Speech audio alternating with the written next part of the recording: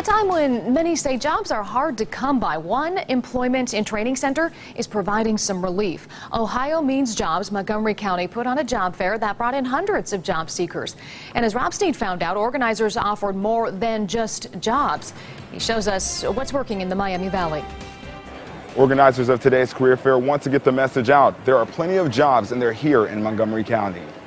As employees set up their booths, job seekers came in with their resumes in hands, hoping to land a job. Ohio Means Jobs Montgomery County hosted the job fair at the Dayton Convention Center, and organizers are calling it a success. It's estimated between 400 to 500 people came, particularly looking for employment in manufacturing, entry-level, and management warehouse positions. Organizers say logistics and manufacturing are the fastest growing industries creating new jobs in the region. In addition to speaking with potential employers, job seekers took advantage of on-site advice to improve their resumes.